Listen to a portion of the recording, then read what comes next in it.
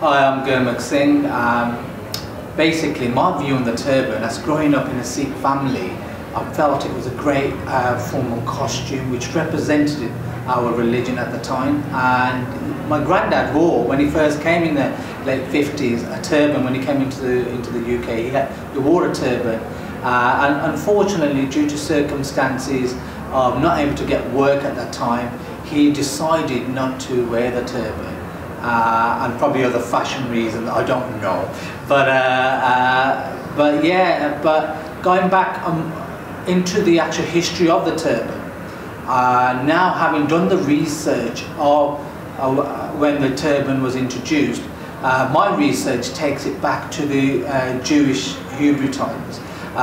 The research shows that the Jews used to wear turbans only. So let me start again.